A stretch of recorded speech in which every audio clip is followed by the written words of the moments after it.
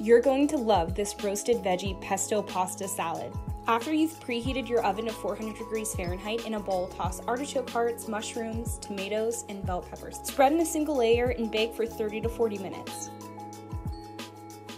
In a food processor, add arugula, basil, walnuts, nutritional yeast, the juice of 1 lemon, garlic, and a drizzle of olive oil. Pulse until finely chopped. Add cooked and drained pasta to a warm pot. Add kale ribbons, cannellini beans, and your roasted vegetables, and toss well.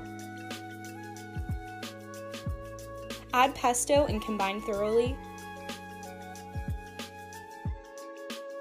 Serve and top with fresh basil.